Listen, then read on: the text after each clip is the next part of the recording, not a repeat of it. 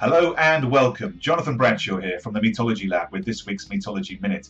And this week, I've delved into our archive, as well as my personal experience, to give you 5 tips on how, when you are public speaking, you can better engage your audience.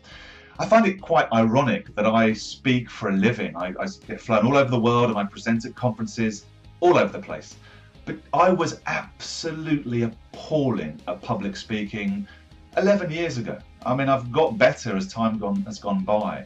But if you find it difficult, like so many of people who email us or speak to me at conferences or training sessions, if you're one of those people, I was there. I was awful, really awful. In fact, I presented once and a lady in the front row said, "John, I didn't know what you were saying for about 15 seconds because I couldn't understand what you were talking about. Your words were coming out so fast." So this Metology Minute is for you if you want to start your presentation with authenticity, with passion, and you want to engage and connect with those listening to you. Let's have a look at 5 areas. The first tip, the first suggestion is to say thank you. Thank the person who's introduced you, if you've been introduced by someone else. That's an easy mistake to make. It looks a bit strange if you just walk on and start speaking. But always thank the audience. You know, people haven't always chosen to come and see you or me speak. They might be at an event and you have been chosen by the organizer to speak. So thanking them for giving you the time, for them giving you an hour of their time for you to present to them is really, really important. So it's just courtesy. Thank the audience. I always try and find a similarity. Point number 2, I've spoken in these blogs before about how similarities connect people.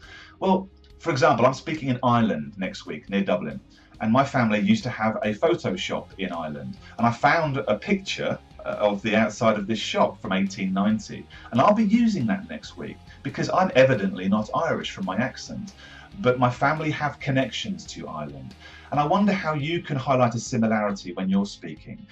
Do you understand a bit about the professional activity your audience members work in? Maybe the location you've been to on holiday. I mean, if you're speaking in France or America or Asia, generally you or someone you know will have been there, and you can add a compliment and say, "I understand what it's like to be working in your industry," or "It's a pleasure to be back here." So finding a similarity, and if you can add a compliment in, then great, would be my second tip. The third one would be to manage expectations. I like to always say how long I'm going to speak for. It's like a commitment. It's saying, I'm going to be here for about 25 minutes, and this is what I'm going to speak about. So people have got an idea of how long you're going to be talking, but also what you intend to deliver. There's the old saying, tell them what you're going to deliver it, and tell them you've delivered it. That may or may not be true, but certainly saying what you intend to do, the benefits for them, and how long it's going to take, I feel puts the audience at ease. They understand what you're going to do, you've set the scene, and then you can go and deliver it. I find that works really well.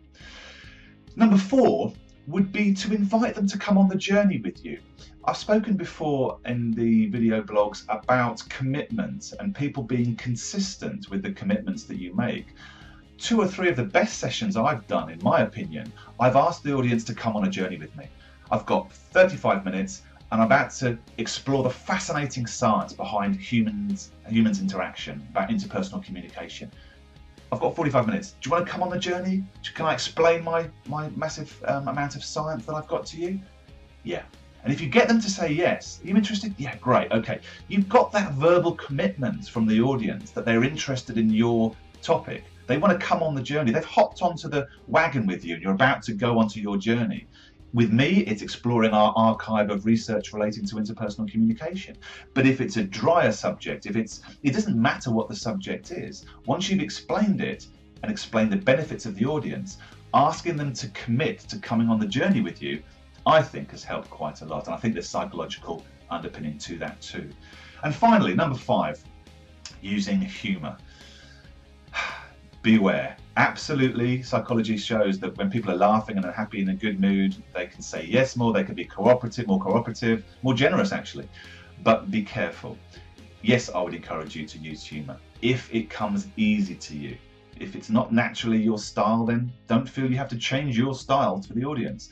But if you can use it, do, but be aware that your perception of funny might be different to those of the audience, especially if you're in a different culture or country. I've come up unstuck at least once, very embarrassingly, and what I thought was hilarious, people just stared at me for 10 seconds. It was quite unnerving.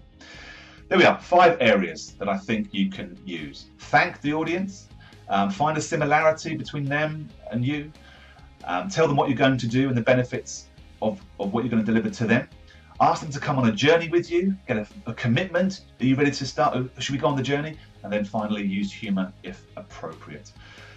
I'll come back to probably how to finish a session at some point in the next few weeks in the Metology Minutes, but I hope that gives you a few ideas on how you can present with authenticity and passion and power and really connect with those who you're interacting with when you're presenting in front of groups. I'll be back in a week's time, and have a great week. I hope you've enjoyed this. Remember to share it with your friends on social media and colleagues if you think it's of use, and I'll be back in 7 days with another Metology Minute. Until then, have a great one. Cheers. Bye-bye.